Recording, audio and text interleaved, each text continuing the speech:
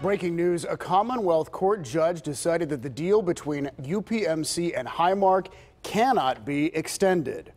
Patient advocates are concerned that once the consent decree ends, Highmark patients will have a harder time getting care from UPMC specialists. But UPMC has said that some care facilities will continue to provide Highmark patients care at in-network rates. And John Delano has been covering this case for weeks leading up to the judge's decision today. He joins us now in the studio tonight with the breaking developments and reaction. John? Well, you know, it's a big win for UPMC. Back in 2011, the Highmark Blue Cross Blue Shield Insurance Company got into the medical services business by acquiring West Penn Allegheny Health Services. That decision to compete against UPMC led UPMC to declare that its doctors and medical facilities would no longer be available to Highmark insurance subscribers. It took years, but now it looks like that's about to happen. For years, the medical giant UPMC has tried to end its overall relationship with Highmark, and it's likely to happen June 30th, thanks to Commonwealth Court Judge Robert Simpson. We think it's the right decision. This is what the parties agreed to 5 years ago. This is what we've been all talking about for 5 years.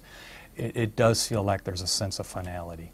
In 2014, UPMC, Highmark, and the Attorney General negotiated a 5-year consent decree, allowing Highmark customers lower cost in-network medical services at UPMC until June 30th, 2019, but not after that. As the deadline approached, Attorney General Josh Shapiro and Highmark argued in court that the deadline could be extended because of a modification provision in the consent decree.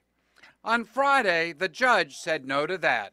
Quote, "The modification provision was not intended to nullify the short, specific, unambiguous termination expiration provision in the preceding paragraph, as that provision was a core principle of the agreement first addressed in the term sheets and was expressly negotiated by the parties," unquote.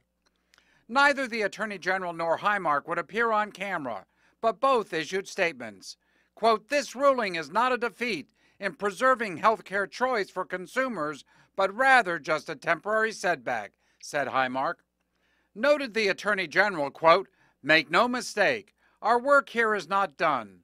While we are disappointed in Judge Simpson's ruling, I won't quit on the people of Western Pennsylvania, and we will continue to take steps to restore fairness to the healthcare system and give people access to the institutions their tax dollars built," unquote.